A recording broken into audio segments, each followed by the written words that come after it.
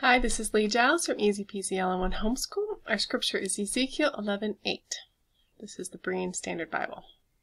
You fear the sword, so I will bring the sword against you, declares the Lord God. In Ezekiel, we read this prophecy that they will face the sword, the thing they feared. God gives them what they feared. I've said before, when looking at how God gives people the thing they are desiring, that we should be sure that what our heart desires is God. And this verse struck me the same way. If we're going to be turned over to the thing we fear, let it be God. David knew this, and he asked to fall into the hands of God because he knew he was a merciful God.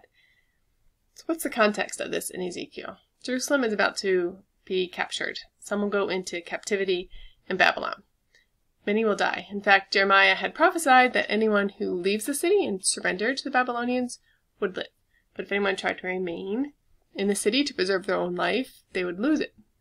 They are fearing the thing God said wouldn't happen. God said they would live if they went to the Babylonians. They didn't trust God, and they tried to save themselves by hiding behind their wall, which will be broken. They will die by the sword. Those who try to save their life will lose it. Those who lose their lives for His sake, leaving their home because they feared God and trusted His word, they would save their lives.